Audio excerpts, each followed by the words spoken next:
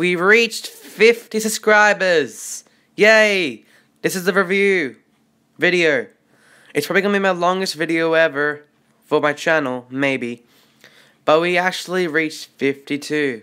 Thank you guys. And this is the video that you've been blessed with.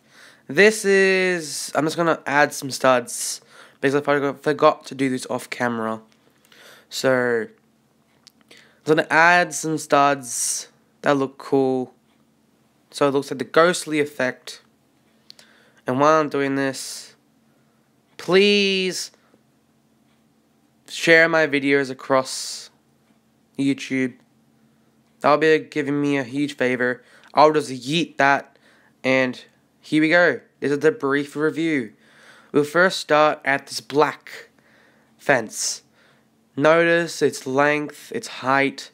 These dots look like fence poles from far away. You know what I mean. Moving on to the fence.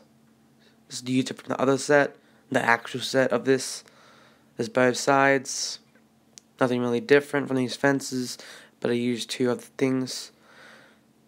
More fence. This side's extended, so you could actually think it's extended to another platform. The inside has this little thing where it's a little cracked, which gives it a perfect effect to look like a worn out graveyard. Then look at, I'll show you the minifigures later. So we'll look at more of the landscaping. This side of the fence, sneak peek of the house. I'll do that later in the review. Then turning it around, more black fence, more tree, the house. Now we'll start at this pathway. I made like a jiggly, jaggly formation, which looks like a dirt road. The graveyard, this grave has a piece from the actual set that goes on the gate to enter the graveyard in the actual set. This grave is the exact same from the actual set. Close these gates for now. Now this skeleton comes on this grave. I actually changed this grave a little so it's a little more, how do I say this, comfy to the skeleton. I don't know what this is. I just decided to add it. Just tell me what you think it is. It looks like a hole. I don't really know.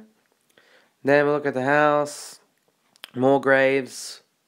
A worn out grave that looks like mossy. Then this key right here. That goes with the door. Is it already a key? Because it goes for the skeleton. The tree I worked pretty hard on. Don't ask why. When you're thinking, hey, this is not a good tree. It's actually pretty good. These are the roots of the tree, spreadified. This is the tree. It's pretty simple. Inside, as you can see, is just pieces with jumper plates and angle plates. Did I say that right? Jump plates? I don't really know. Okay, so the leaves are perfect. The roots are cool. Then we'll look at some minifigure review. So, we'll start at the door. See these roots leading up to the house, and then to the plant, and to the tree. That looks like a haunted creature. The door with a key already inside.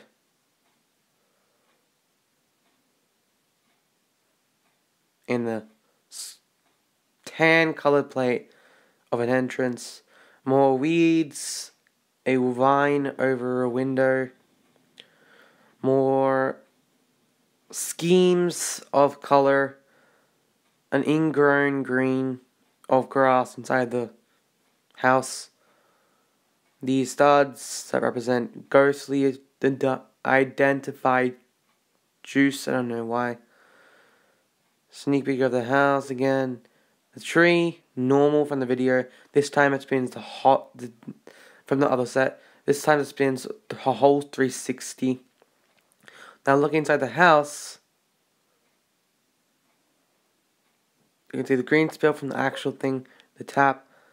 I added an extra piece as well. This chair, if I move the table, it's a jiggly formation, which makes it look more horrifying. Its side is like a, on the bottom, if you notice, that last plate, that's actually a spinning or a turntable. This, decided to put it there. This is just the bin of tools. You can notice the curved part of the roof. Then you can see this grey part, looks like a formation, cool formation, more weeds. Now look at let's do a minifigure review as well. Look at the skeleton, it's heading towards Jack. I'm pretty sure his name is that. Good thing, it's a classic skeleton from the actual set. And it's perfect. Now, this dog heading for the skeleton, I don't know what his name is. Comment down his name. Now it's I may have to turn the thing around. So then it's a vine or a ghost dragging Jack in. Notice the back of the grave. Now put it back. This is a classic. If I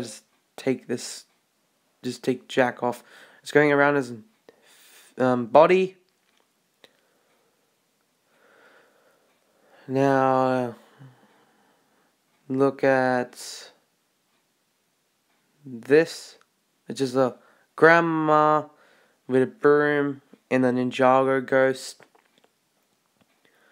This broom. If I remove the ghost from his head, or her head,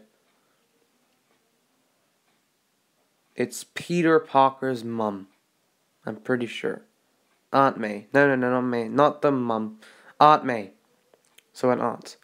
This ghost from Ninjago, or the cool season of Ninjago, the ghost season with more, etc. Now we look at, I forgot her name as well. Parker, never mind. Her phone's dropped on the pavement. She's been looped around by this ghost that already appeared in the set. Now, notice this. Phone dropped on the ground, nothing normal, nothing really different as well. Overall, I love this in this review. Comment what other things do you want on this channel. Please do subscribe, and see ya.